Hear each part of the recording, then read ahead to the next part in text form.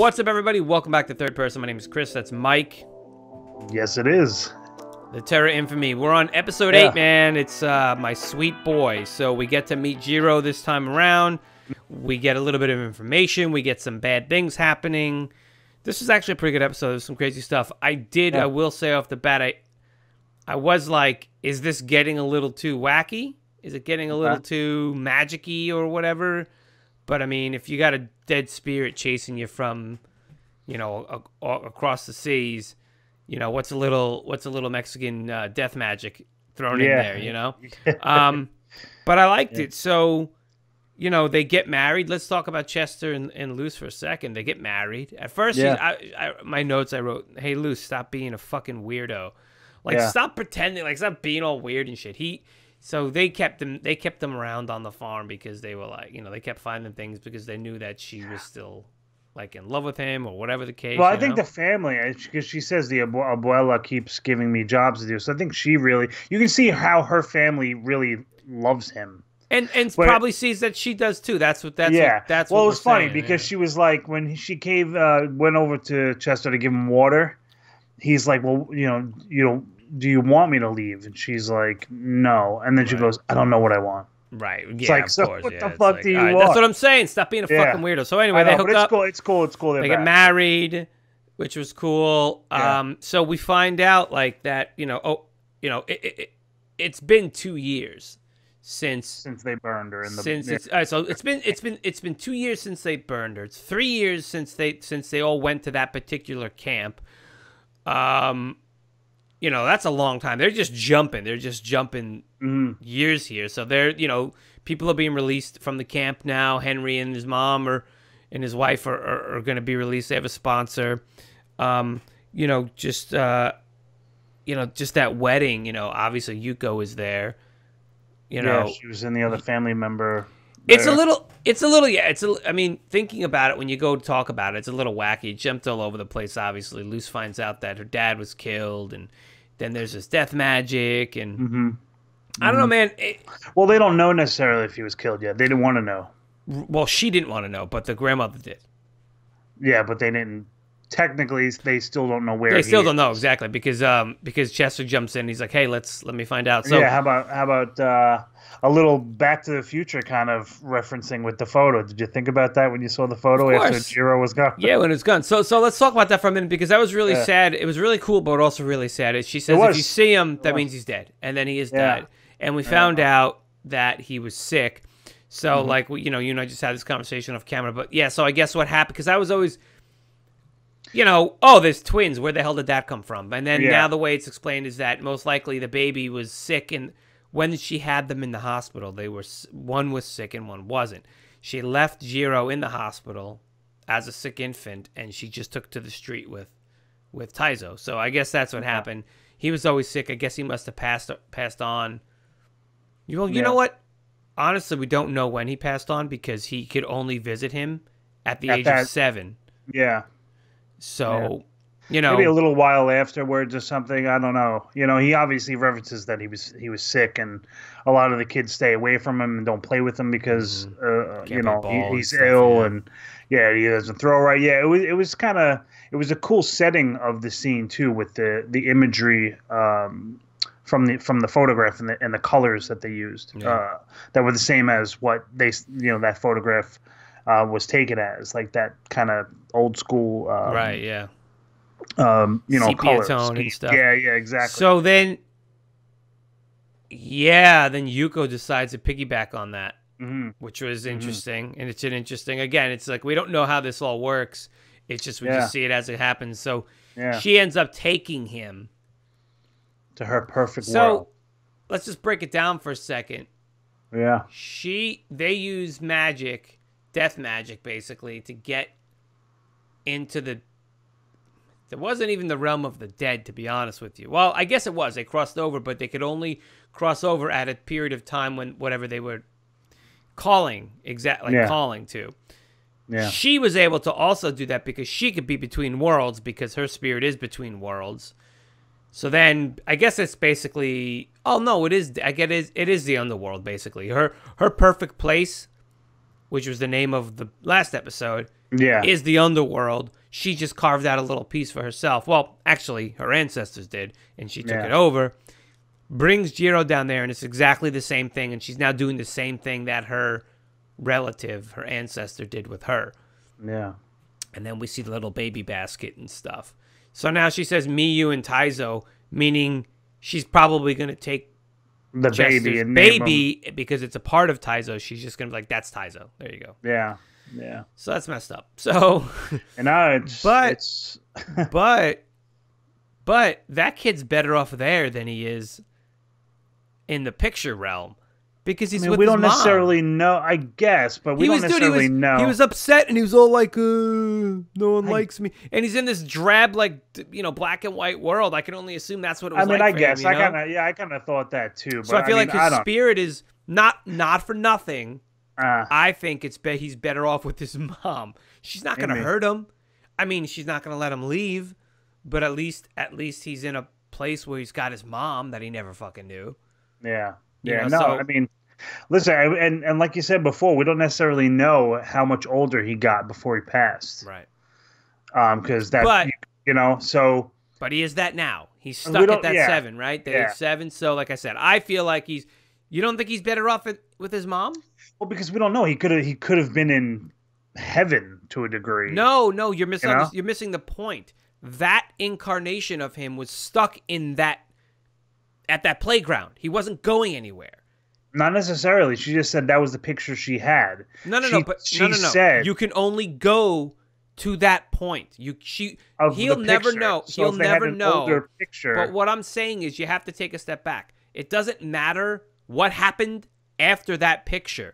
That incarnation of him is stuck there. So I feel he's better with his mom in that perfect place than being stuck in that picture realm.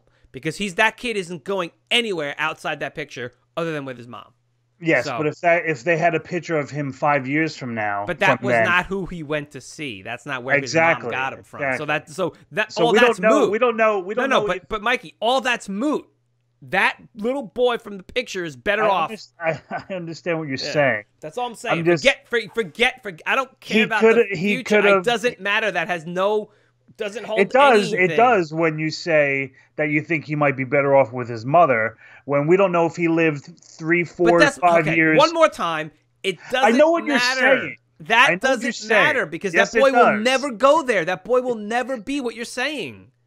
So it is true. That boy will never be. All right, you let us know what you think. No, it's not. If that boy from that picture would ever have gone on to be what Mike's saying. I say no. That boy is stuck at that time. The only reason they had this piece of history and this moment was because that was the only image they had. Yes, but that boy isn't going to go past that. Why do you keep thinking he's going to go past that? Because before they went into this realm where they could... That would be a different incarnation, dude. Well, that's what I'm saying. So he could have naturally passed on. No, could have been in heaven. No. And not have been... That's wrong. He wouldn't have. I'm telling you right now, he wouldn't have. Anyway. All right.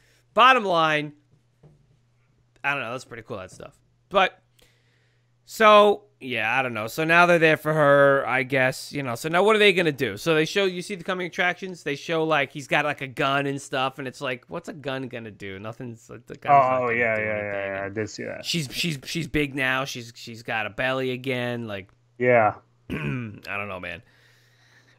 Let's talk about Amy. Yeah. So you knew that whole thing was a ploy. Find out that the tape, like we said earlier, the tape she made, she sent to Washington, and like, yeah, dude, like I'm like, this guy's being a creep. This guy's like, I'm like, oh, he's gonna kill her on the road when they go get that truck. And I know, I thought so too. Nah, man, I'm telling you, he was being way too nice. Yeah, that dude's. So obviously, yeah, he gets her in the end, but. She ends up drowning him. I don't think I don't think he's dead or anything. I think he's gonna come back.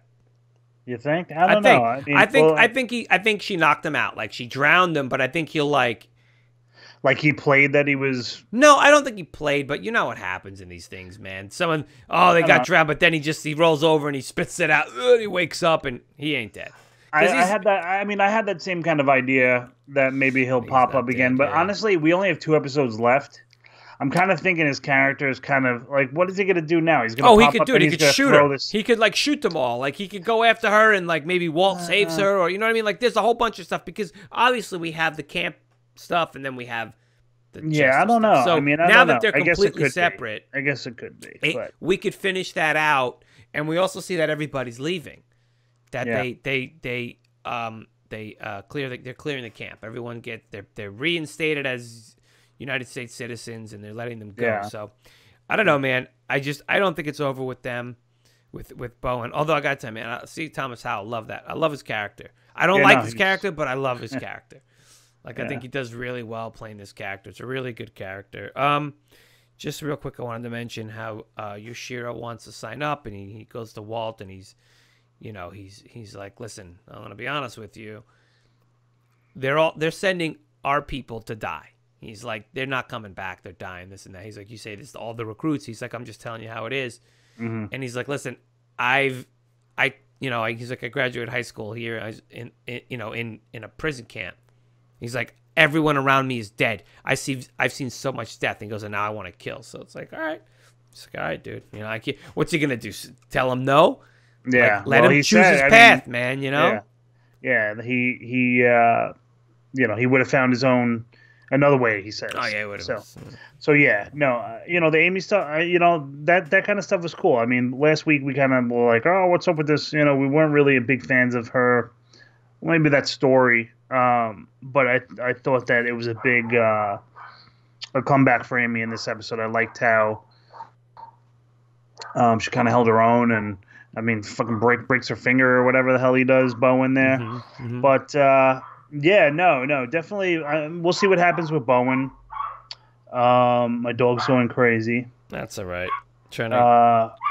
I'm looking over my notes. I mean, yeah, I don't know. I mean, I like the magic stuff of it. I do like that both families, we saw it from the the Yuko side obviously throughout the whole series and the whole season, but now we got a taste of it. So that stuff was cool to me.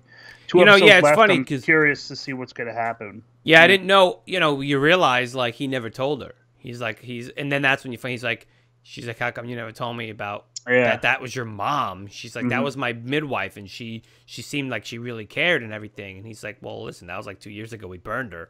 She's like, what? He fucking burned her? Like, yeah.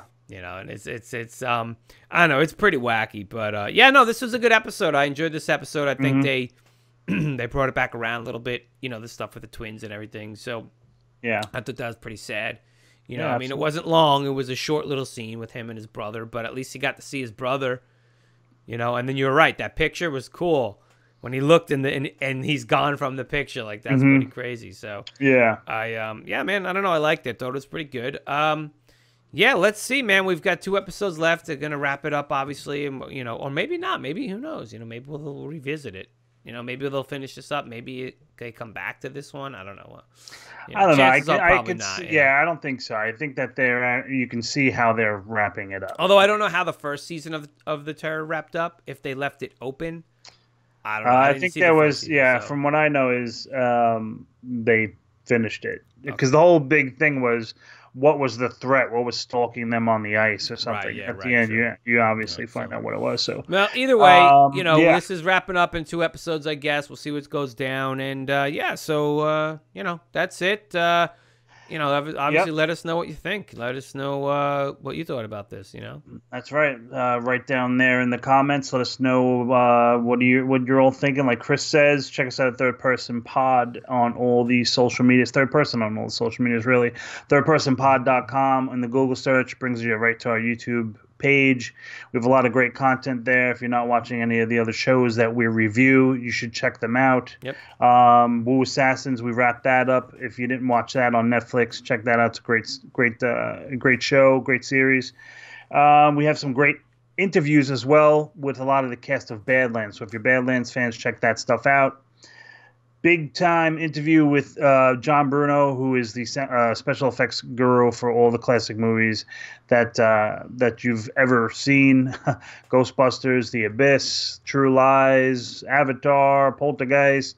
Yep. He does it all. It's a great interview. You can just press play and just have a listen to him. John is fantastic. So check all that stuff out. We got a lot of content there, and I believe once you guys see this video by next week, Walking Dead will be back. So check out our reviews for Walking Dead season 10. There's so much, it's like we don't even know which what it is anymore. Thanks again, guys, for watching our reviews in third person pod. We definitely appreciate it. And just to end here real quick, I know every once in a while I want to just see Mike. Is there anything that you're watching, Mikey, that you want to just tell people about? Anything that we're not talking about on our channel? I mean, some things that not necessarily that we're not really talking about, unless you want to talk about like Halloween Baking Championship or something on Food Network. I like watching that. Are you watching that? I'm actually watching Kids Baking Challenge. I haven't watched the Halloween one yet, but the Kids Baking Challenge Halloween is one's really actually good. cool. I want to watch the Halloween one. Yeah. Ink Master. Let's see what Ink Master in so long. I'm still watching Altered Carbon. I'm getting through that again. I've seen that, like it's my second run through. Yeah. And on Sci-Fi, I just started watching Cosplay Melee, which is really cool. Yvette Nicole Brown. Is that her name? Yvette Nicole the one that's on. Brown? She's always on. Yeah. Is that her name? Nicole Brown. Yvette Nicole Brown? Yvette Nicole Brown. Yep. She hosts it, and it's really cool. It's like a little. It's kind of like the show Face Off with the special effects makeup. But it's cosplay, and they create outfits, in a specific. Yeah, really cool. When is that? I don't know when it's on, but if you go on the Sci-Fi, you can get it on demand probably and stuff like that. Yeah. But check it out. That's a really good one. I just started watching that one, and I want to, if there's any other shows that you guys want us to check out, please let us know, because we're always looking for new stuff. I want to check out the new season of American Horror Story. The first episode aired already. We haven't talked about it, but wasn't it the first two already? Oh, possibly. We might have missed the boat. Yeah, on that, I gotta watch it too. I want to check it out. I haven't been able to check that out. And so if there's anything else you guys want to check out, want us to at least watch, and maybe give a quick little video on, let us know. We don't have to do a whole series. We could just do a one-off too if you want. It's not a big deal, but let us know. Let us know, and that's it. So we'll see you next time for the next episode for Terror Infamy. Good night.